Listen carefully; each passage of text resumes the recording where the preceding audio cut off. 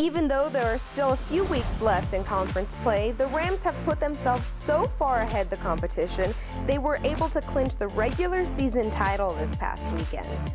Hi and welcome inside the Mountain West Network studio. I'm Cassie Soto, here to announce that the Colorado State Rams are your 2017 Mountain West Women's Volleyball Champions. Saturday's sweep over Boise State not only marked the 11th conference sweep by the Rams this season, it also secured Colorado State's 14th Mountain West Championship crown.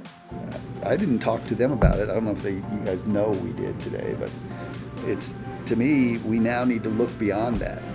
And every match that we play from this point on and every practice that we have is preparing us for the postseason now that we have made it. The Rams are touting a perfect 14-0 conference record with 4 matches still left to be played. The conference win gives Colorado State an automatic bid to the NCAA tournament for the 23rd year in a row.